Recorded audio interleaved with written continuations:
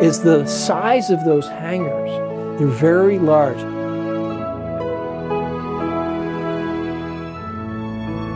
Welcome back to the Lenten Lessons on the Mass Premium Edition with Father Rocky. We're in the sacristy of the Chapel of the Nativity, and today I'm going to show you something very special, which I'll bet you've never seen before. You see this beautiful wooden case here, the millwork. Inside here, we have the sacred vestments that the priest uses when he celebrates Mass.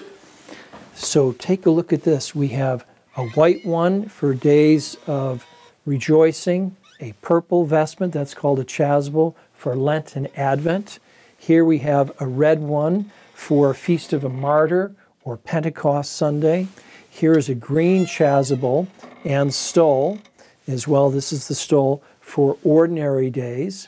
And then we have some additional ones here. This one is a beautiful one for the Divine Mercy Sunday.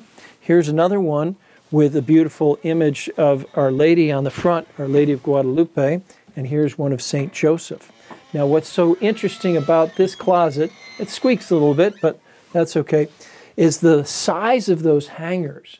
They're very large, they're custom made, and the reason why the hanger is so large is so that these vestments last a long time.